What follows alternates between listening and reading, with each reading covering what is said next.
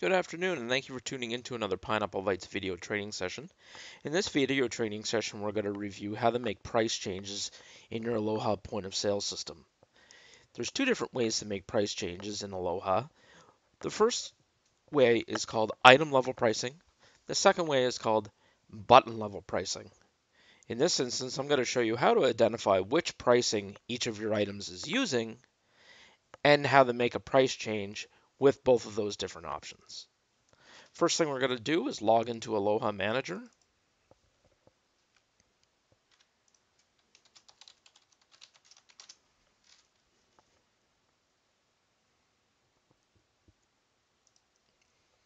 We're going to want to go to Maintenance, Menu, Submenus.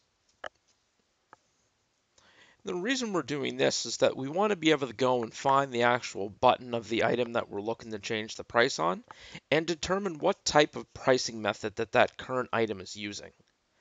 In this instance, we're going to go ahead and identify what pricing method our Muscles button is using. I know my Muscles resides on my submenu called Apps, so I'm going to click my Apps submenu and then hit my Layout tab. Here I can see that this is my Muscles button. If I just click on the Muscles button itself, it turns gray. On the right hand side, I'm going to see the price method is set to button price. So if it's ever set to button price, you have to put in your price right here. So you'd manually type in that new price and go ahead and hit save. Then you'd have to do a utilities POS and refresh POS and all installed products, and go ahead and send that refresh data to the front of house terminals so that it'll pick up on the new price change. If, for instance, let's say that if we click on another one of our buttons here, and this particular button is using the pricing method called item price, you'll notice that the default price listed underneath is grayed out. We're unable to change the actual price in this field because it's using the price that is associated to the item itself.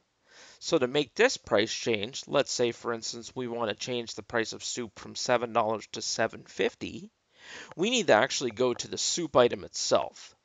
So to do that, we can see here that the soup item is number 1111.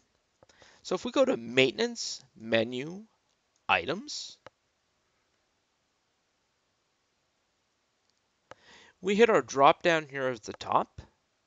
We go down and find that soup, so we know it was 1111. Highlight soup. Go ahead and hit the pricing tab at the top. And our default price is listed right here. So to change this price, we can now put in our new price and hit save. And if you have real-time updates enabled, you can go ahead and hit yes. The advantage of using item level pricing compared to button level pricing is that when you make a price change on the actual item itself, you can use real-time updates, which will automatically send the price change to the front of house terminals right away without the need of doing a full refresh data.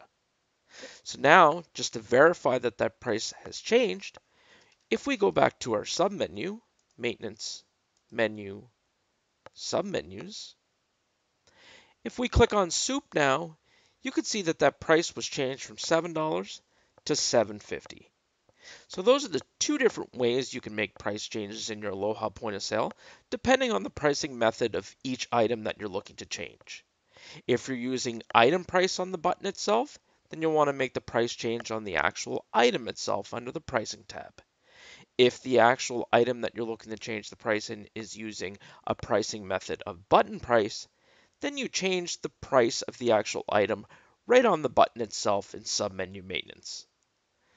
Hopefully everything that I showed you today will assist you in making price changes in your Aloha point of sale moving forward. Thank you for watching. Have a great day.